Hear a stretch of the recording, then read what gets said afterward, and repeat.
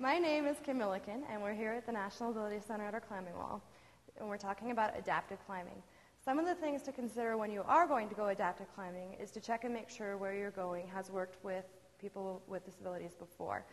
And that's, if you're on your own and you live somewhere where there's a climbing gym and there's no adaptive program, which would surprise me, I would find resources around you. So, for example, a chest harness. Quite a few people know about these. These are available from your standard retailers, but we use them specifically here for people who are super strong, have large chest muscles, people who are top heavy, people who do not have a waist.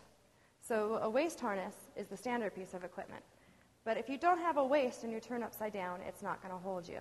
So then we would use a chest harness as well as this and do a 3-link. So I won't adjust it to fit me, but the chest harness just goes over your chest, and that will actually belay people from the chest. That is especially big if somebody doesn't have legs, or if, like I said, they don't have a narrow waist, or if they just have super strong upper body. Because what will happen is if they go sideways, upside down, we want them safe at all directions. And kids' harnesses are great because they're one piece, which disperses the weight evenly and makes them more comfortable.